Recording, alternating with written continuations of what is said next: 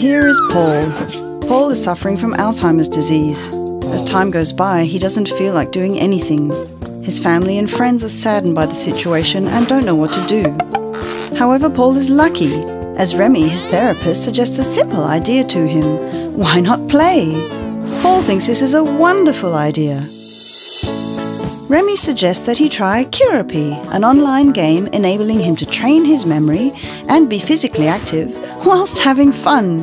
But that's not all. Once back home, Paul can keep on playing. Remy follows him remotely, evaluating his progress day after day.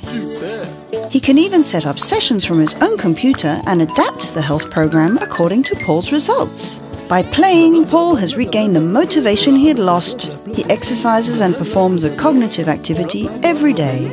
Now he's smiling again and his family is happy, especially as Paul explains to them that they can all play together, one against the other, and help him fight against the effects of the disease. And of course, Curapy's games are clinically validated by health professionals, so Paul can play without any danger.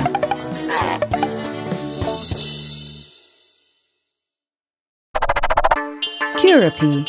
Don't play with your health.